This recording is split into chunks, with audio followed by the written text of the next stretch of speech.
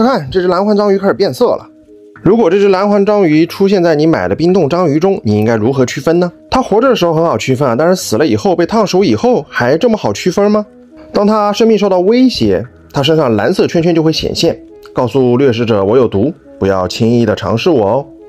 其实我们说的蓝环章鱼，它并不是指的一种章鱼啊，而是指的一个属的章鱼。豹纹消属的章鱼，它们有共同的特点，就是受到惊吓，身上都会出现蓝色的圈圈，而它们的唾液腺中都含有剧毒的河豚毒素，无论是它咬你或者你吃它，都可能中毒。很可惜，这只蓝环章鱼并没有被我养活。今天要用开水来把它烫熟，看看烫熟后的蓝环章鱼，我们还能不能清楚的看到它的蓝圈。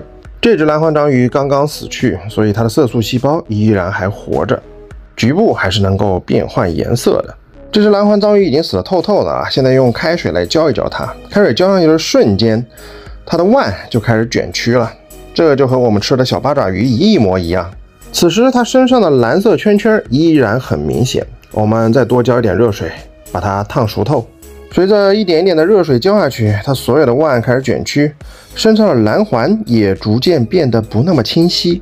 等到它几乎熟透以后，你看见没有？它身上的蓝环已经不那么蓝了，取而代之的是一个一个白色的圈圈。几乎所有蓝环章鱼死后大概都是这个样子的，它的腕上面还是布满了很多小圆圈。所以你们吃火锅的时候，或者是买到冰冻八爪鱼的时候，身上有多个小圆圈的，或者是腕上有多个小圆圈的，就要注意了。不要妄想他们这个毒煮一煮就没事了啊！河豚毒素是非常稳定的，所以见到身上这种带多个圈圈的八爪鱼，请千万不要食用。最后我们看它嘴啊，就在这个小孔里，处于8个腕的中间，它活着的时候千万不要被它咬到了。